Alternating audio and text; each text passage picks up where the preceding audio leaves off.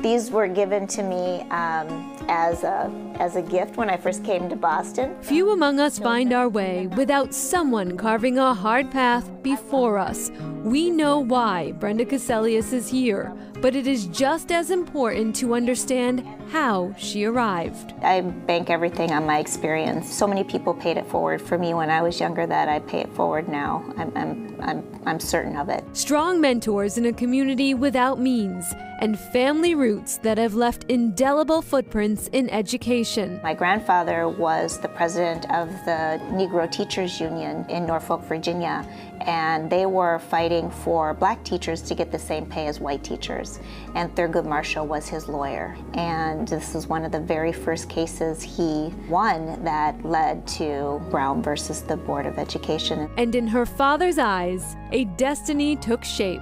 He always was determined that I was going to be somebody. He said, you might have to work, twice as hard as a black female, and the deck is stacked up against you, but if you get your education, you can do anything you want to do. You can be anybody you want to be. So I went into teaching and got my degree, and have always worked with children who were more underprivileged or had more challenging backgrounds. You bringing the joy today?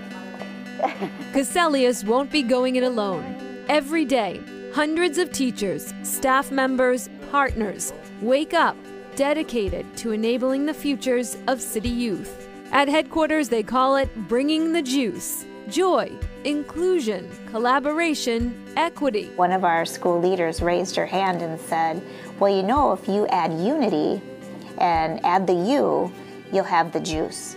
So now we've been making the juice. The next challenge for Cassellius, squeezing every penny out of a $1.3 billion budget.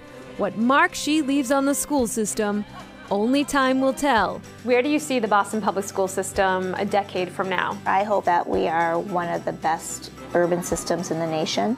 I said I'm staying for 13 years, but if I'm not able to stay the full 13, I hope I will leave a strong foundation. Nicole spent time with Dr. Cassellius at the end of last year, and it was around that time the superintendent announced that 6 additional schools will move from a K-5 to a K-6 model. And that will happen in September, 1 year earlier than previously scheduled. Fantastic. That is Chronicle for tonight. Thank you so much for joining us. I'm Shayna Seymour. And I'm Anthony Everett. Have a great evening, and we do hope to see you back here soon for another edition of Chronicle. Stay tuned to those Boston Public Schools. Big things happening as well. Good night, everybody.